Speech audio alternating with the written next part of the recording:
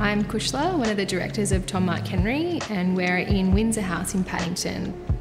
Paddington is known for lots of terrace houses. This terrace is particularly unique. It was designed and built in the 1970s, unlike a lot of the very old terrace homes. So whilst it fits in with the context of Paddington being a terrace home, it really does stand out with its street presence. The original architect had fully embraced open planning and split level homes. It has a central stair and we wanted to work with that and not against that. The challenge with the split level home was creating a connection between the spaces. So we extended the stair, we turned the basement level into a functional lower ground floor with a steam room, a powder room, a laundry and an entertainment area. We flipped the kitchen to then create access to the new level, and we embraced the central stair as a key spatial planning element. The open stair connects the spaces and allows light to travel to the various areas of the home.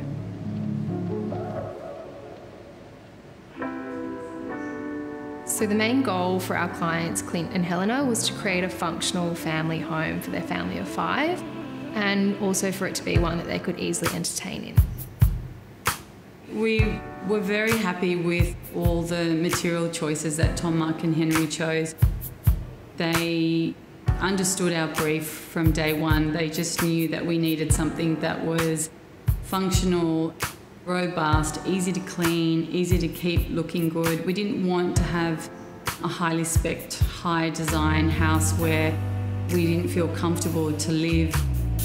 They just got it. They just got us and our family from the get-go, and everything they chose, everything they put in the house, we absolutely love.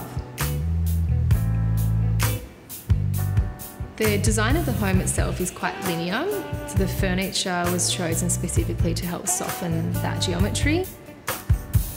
You enter through the formal lounge and you can go up to the informal lounge or down to the ground floor kitchen area, which connects to the rear-facing courtyard.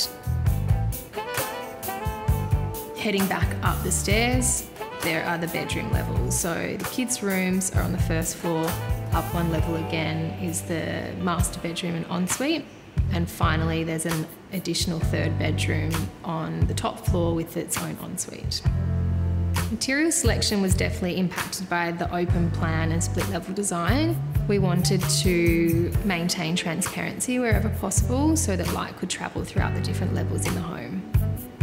We've got limestone floors on the ground floor which seamlessly transition from inside to outside, marble bench tops and beautiful detailing like ribbed glass on joinery, which allows a visual connection between the split levels.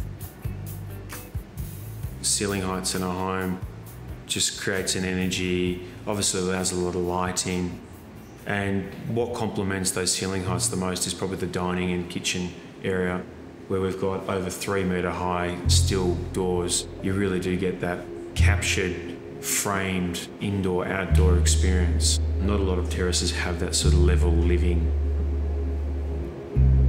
Really important to me particularly because the kitchen is the heart of the home. It's where we spend most of our time.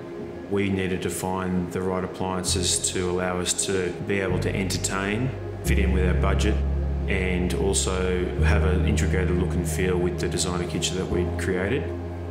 We felt very comfortable with the Fisher & Paykel brand. I originally thought I was going to go for a gas cooktop, but when I saw the new minimal induction cooktop, I was just sold straight away. Sleekness. The sleekness, the way that it just sinks straight into the beautiful marble bench top, looks great, and it's so inconspicuous. I also got the dishwasher, which is great, and the column fridge has been an amazing choice.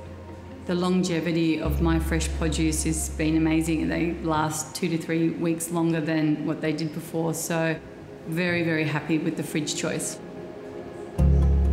I think a good appliance is defined by how easy and intuitive it is to use, and the Fisher & Paykel range definitely hit the mark with that. The ovens have a touch screen, they've got stored recipes, it's so easy to use, and motivated me to do even more cooking and even encouraged the kids to get a little bit more involved, which has been great. What we're most proud of in this home is the feeling that you get walking through it. There's a level of calm that's ensued by the finishes, and the light is very soft. My favourite part of the house is the connection on the ground floor between the kitchen and the courtyard. The courtyard, when it's open, essentially doubles the entertaining and living space. I think it's an amazing use of the site. The Fisher & Paykel team worked really closely with us to ensure that their appliances fit in with the design. They're modern, they're sleek, they look great paired with the traditional aesthetic of the joinery. I think I'm most proud that we were patient and waited for the right property. I think all the things that you hear, make sure you buy in the right location, the right street, facing the right direction, all of those things are really important, and fortunately for us, Windsor House ticks all those boxes. It's a really nice space to be in and live in, and I think that's really the key to a successful project.